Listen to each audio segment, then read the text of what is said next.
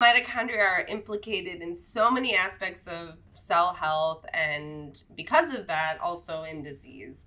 There's this cell fate aspect about mitochondria.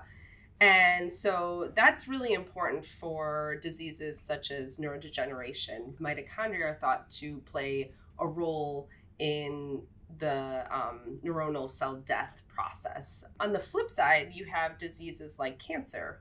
So you have these two sort of very groups of devastating diseases where on the one hand you have where you want to preserve the life of cells, and on the other you want to control the division and sort of control that programmed cell death aspect. And mitochondria are sort of play a role in both.